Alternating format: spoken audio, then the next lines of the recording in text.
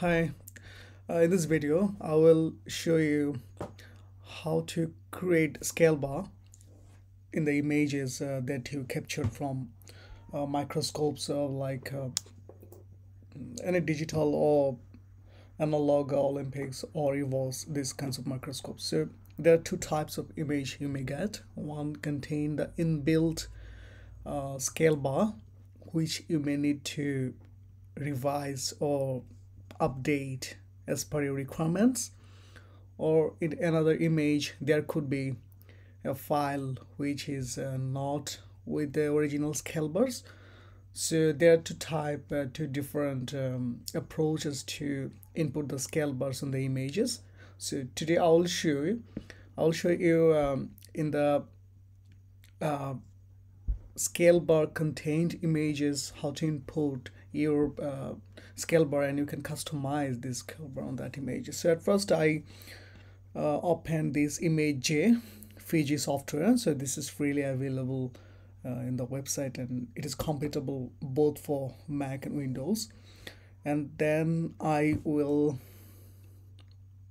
open my interest image here. Okay, so that's the image. So I want to customize these scale bars. So these image already have this scale bar on that. So how can I do this? For that, I had to at first measure this scale bar and then rate a resolution. For that, I will have to select these tool here, the line tool, and then I have to make a line of that image. Yes, and then I have to go to analyze and then set scale. So this is the scale I want to set, and I know this is 200 micrometer.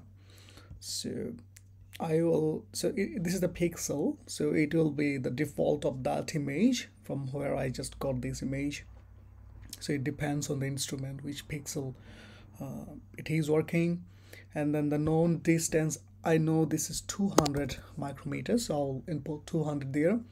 And pixel aspect ratios, as this is already given there, so it should be 1. And in other microscope you'll get 1.6 or something. So it depends on how the ratio when you're measuring this, when you're capturing these images.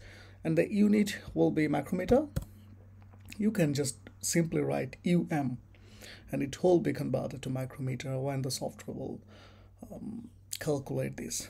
So there is an option here, global. So this global means if you have the similar type of image which has this same pixel and distance, so you can make these as a standard, and you can just calculate the and import the scale bar. So as part these calculations, so it is better to do every time this setting scale and then measuring the and importing the scale bar.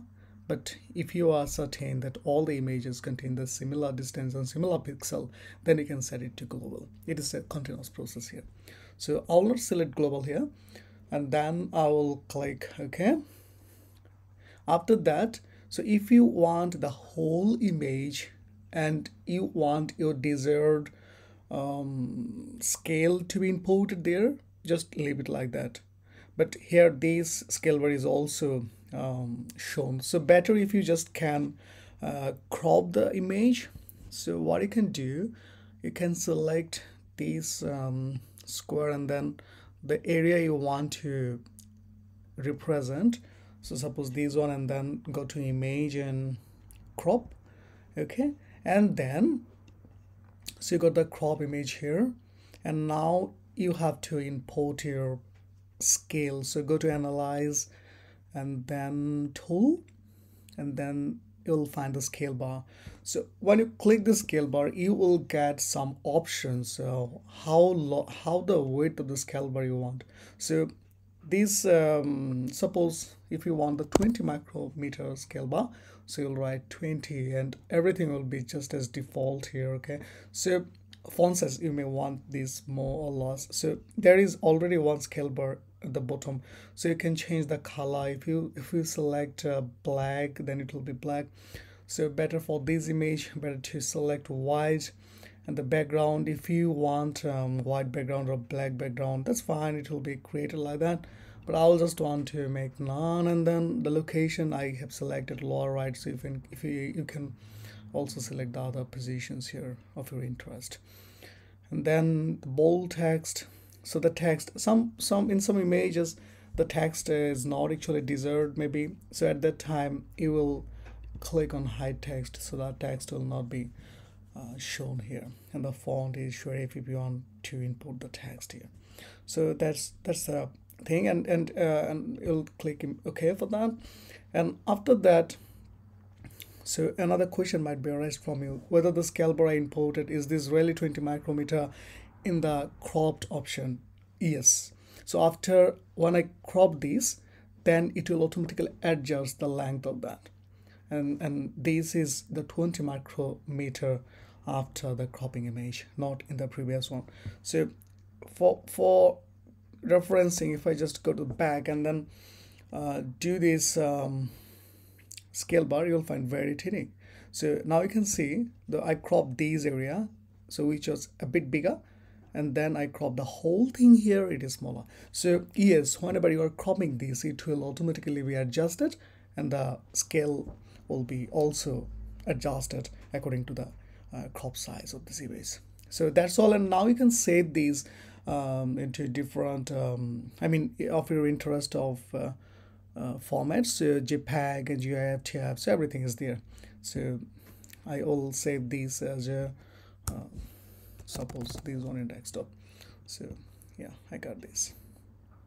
So now if I open this, yes, yeah, that's the image I created later.